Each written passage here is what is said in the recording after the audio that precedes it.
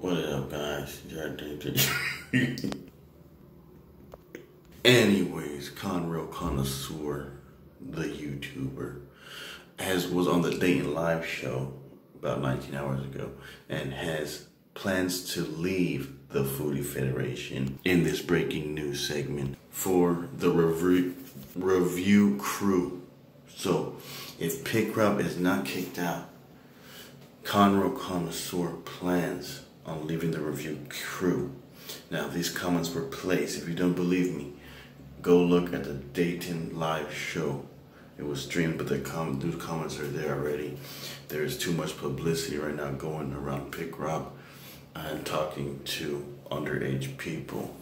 So, if you like this video, like, subscribe, and share. Jared 33 I'm all for. I don't know who the review crew is, but the Foodie Federation is better.